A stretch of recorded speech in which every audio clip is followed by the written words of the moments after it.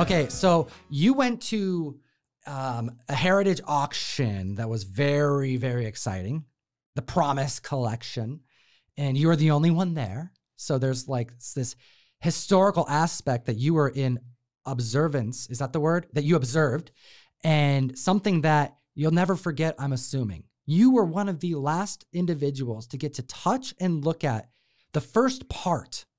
And some may say some of the most exciting parts of the Promise Collection, the biggest collection find that was preserved with one of the coolest stories behind it in comic history. But you also learned something amazing. You learned how to crack open a slab in a unique way. Yeah, I don't know if it's, obviously there's many ways to do it, but I saw this way that this gentleman did it, and he doesn't work for Heritage, but he happened to be there and he was cracking them out. And I thought it was very intriguing, and I thought I'd give it a shot. And the first time I tried it was just today on camera. Luckily it went well. You guys will see that here with this Avengers 8. That's right. First Kang. So we have two books that we're going to show you that we cracked out. Actually, I came out of this a little ahead because I didn't have to crack it out. You did it for me. And I cannot stand cracking books out of slabs. I do not like it. I've never messed up a book, but it always feels like you're going to mess it up. And this is, let's actually back it up a little bit for anyone who's a bit newer. You know, why would you crack out a slab? So we have a graded comic, right? Like any of these that are up here next to me, right? You know, we got the Deadly Hands of Kung Fu over there. We got that Peach Momoko Goodness, the Goodness Sadie, Green Ranger, Power Rangers 55 exclusive, shout out, Young Avengers, right? So let's say you have a book that you want to break it out. You want that raw book again. There's a lot of reasons for that. What are some? So some of the top reasons are you just don't want it encapsulated. Okay, you like it raw. You like it raw. Right. You want to upgrade it. So you want to press it or dry clean it so that you feel that you can get that bump in grade. You think it could get a bump? In grade. And I would guess a third option would be maybe you want to take it from some company's holder to maybe the other company's holder. Yeah, you're trying to see maybe their grading standards are different. Maybe you'll get lucky and it'll get an extra point or something. Like there's a handful of reasons, but for the most part, there's something with the book, you know, a reason why you want to take it out. And how do you do it? You know, first off, it's, in my experience, a lot easier to crack open CGC slabs. What about you? Yeah, have I ever cracked out a CBCS slab? At least the new one? You cracked one out here with us. Like we had to do that crack. A new CBCS slab? Yeah, we did the new CBCS slab. We did a CGC slab. And those CBCS slabs are freaking tight. They are. They're very solid and they're skinnier, but they feel far more rigid and protected. And I do dig that quite a bit. I love the CBCS holders. I think I've already said that. Labels, again, CBCS, you got to work on your labels. I don't understand why that's got to be a problem. Jeff's going to keep bringing up the labels, CBCS. we need to fix it. We need to get Nate. Nate made it. Yo, we got to get him on making some new labels. And I don't care who you get to make it. Get a 10-year-old. Because, I mean, whatever they do will be an improvement. Oh, my goodness. Jeff cannot stand the CBCS labels. But you know what? There's a lot of other benefits to CBCS slabs that we'll get into. However, the CGC slabs tend to be a little bit easier to break into. And what are some methods that we've used to break into slabs? Yeah, I mean, look, the newer ones are pretty tough to get into too. Okay, yeah. You do have to kind of find an opening, get a Back in the day, man, you could just like... Well, we did that with the Avengers, right? Just finger popped it and got it out. Bam. And then the other one was you needed a tool. You got to get in there. You got to work it along the ridge and pop it along the way. You get like a flathead screwdriver. Yeah, get a flathead screwdriver. And then once you get maybe the bottom half open and loose, you can just drag out the book. You're done.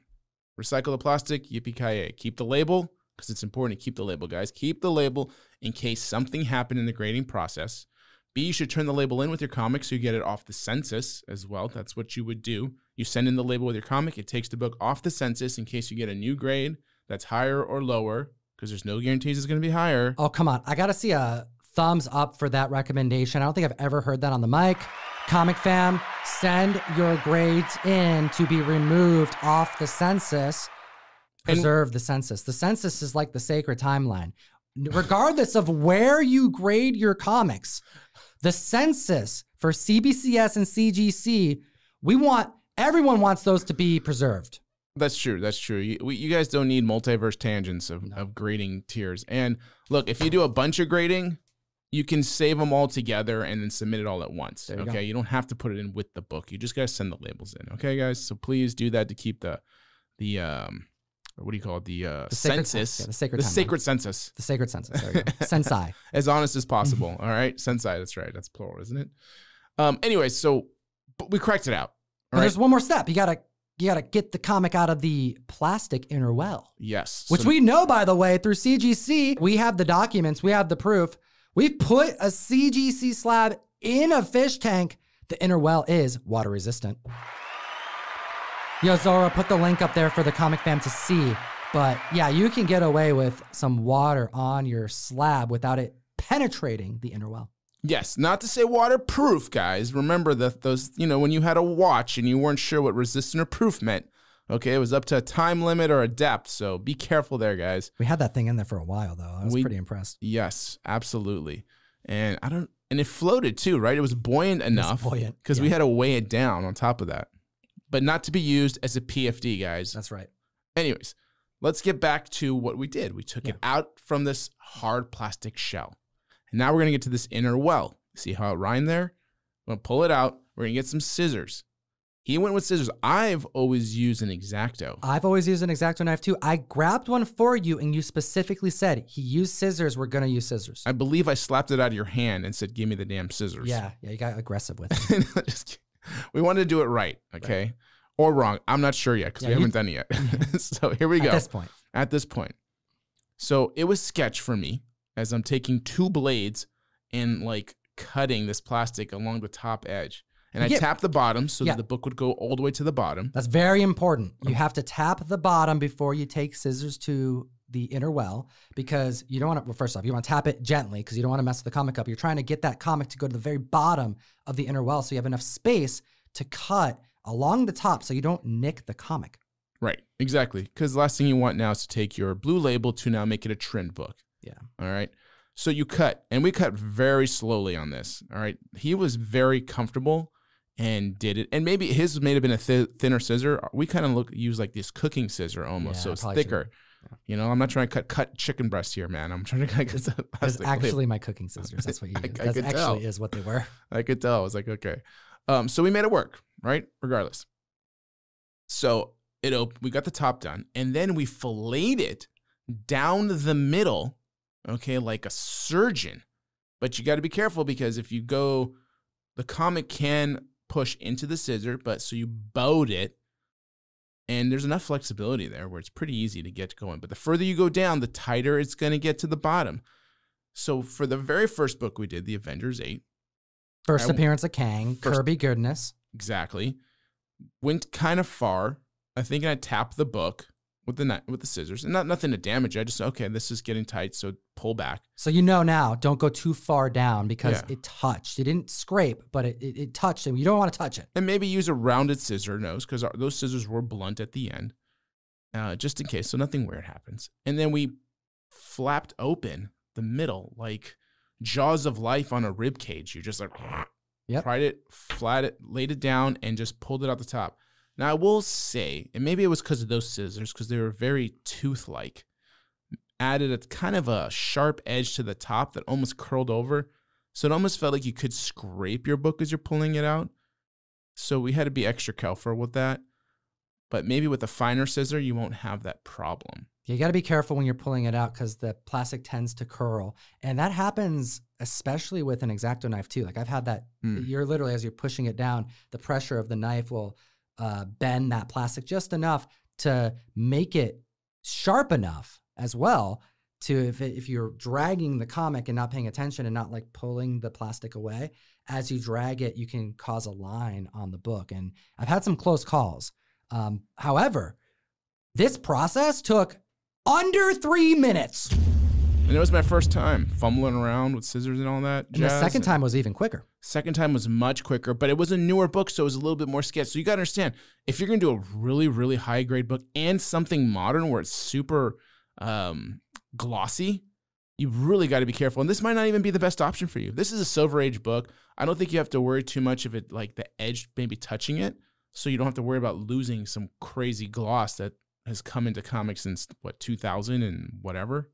Absolutely. The gloss does tend to cause things like fingerprints, but also it makes it super easy to damage. And you can tell because if it just touches something in the wrong way, you lose color. And that color loss is a big deal, especially on some of these bigger books. So I grabbed one of my books out. You had your Silver Age Kirby goodness, Avengers 8, and you broke it out for a handful of reasons. There was some bends, there were some creases that looked like they could be pressed out, and it was also pretty dirty. That's another reason to break stuff out of a slab if you think you can clean it and upgrade that book.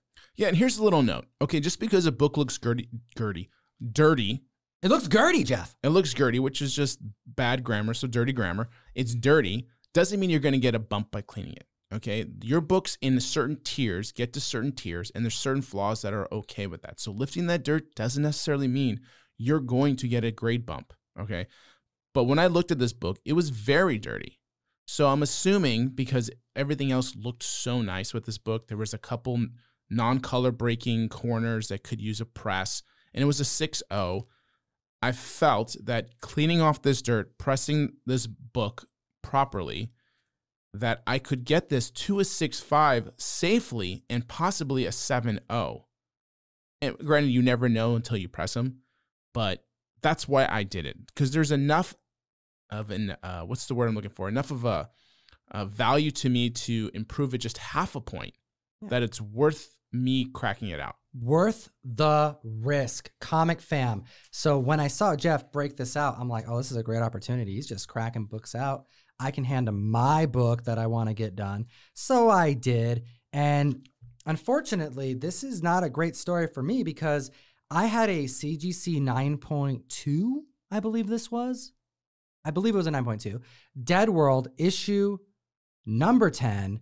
This is the variant copy of this book, not for wussies is what it says.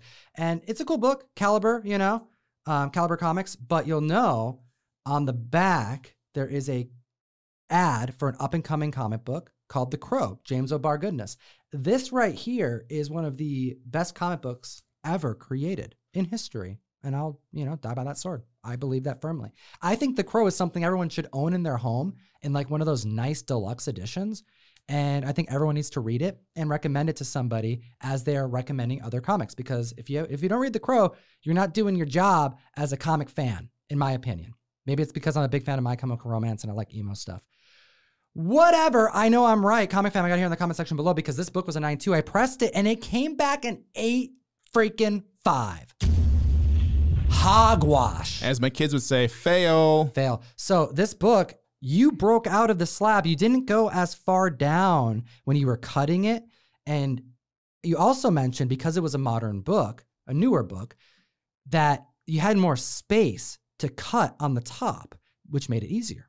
Yeah, this was far, far easier to remove from the inner well, as there was probably an 1/8 of an inch, a solid 1/8 of an inch of clearing to cut the top off. And then we just filleted down the middle, got to around, the nose portion right in the midsection, opened it up, pulled it out again, had to be very careful, okay, because this does have some gloss to it. Want to be, cautious. Pulled it out, and then we saw why it was an 8.5. Yeah, I don't know what happened. Maybe it was in shipping. Maybe it was me. Maybe I just didn't press it well, but there was a nice bend, not a bend, but it was non-color breaking crease on the back cover that I think we can press out. So that's why I broke it back open, because I'm like, you know what? This was at one point a higher grade book, and I couldn't have messed it up that bad. So for me, this was also a gift from my dad, Comic Pops, because he knows how much I love The Crow. He also loves The Crow. And yeah, I just want to get the highest grade possible, and I think it could get the bump, so I broke it out. Comic fam, let me know your experience cracking out slabs in the comment section below. I love to hear your success stories, your fails, all the above. I'll be real. I was cracking open your Golden Age book that had a sticker on it. Remind me, it was a Silver Streak book? Oh, the original time, or not the action one? No, the recent one. I think it was action. Yeah, it was an action, but the first time you ever cracked off that one was the Silver Streak, yeah. That's right. So what happened is they came from the same collection. They had the same type of sticker. I saved the Silver Streak, took the sticker off, got the grade bump. Shout out to myself and my patience. However, the Action Comics, I could not get that sticker off. It was impossible. And I took it to my homie who's even better at getting stickers off, and he couldn't get it off. But I did crack open that slab, and I don't know, maybe I got a little impatient, but like I got kind of like 2/3 of the way around, and I'm like, oh, I can just like lift this and just break it off. And in lifting it, breaking off, it snapped in a way I wasn't expecting. The book was fine. I'm being careful with the comic. I'm putting the comic safety over my personal safety, literally at this point. Of course, I got your back, brother. And I cut from here all the way down through my tattoo. No big deal. Like, it's a tattoo and can't even tell anymore. But from here all the way down, dripping blood. Dripping blood. Like, it was no good. I'm like worried about the comic book. I'm like, all right, I'm putting my hand up in my casa, run into the bathroom, the baño, and try not to get blood on anything, you know? Right. And legit, man, it's because I was getting impatient. So seeing this new way to break out the slab got me excited for a handful of reasons, you know? Cutting around that plastic, the inner well, is always stressful. And pulling it out is always stressful too. But seeing an easier process, yeah, give me some excitement here. Dare I say it was arousing?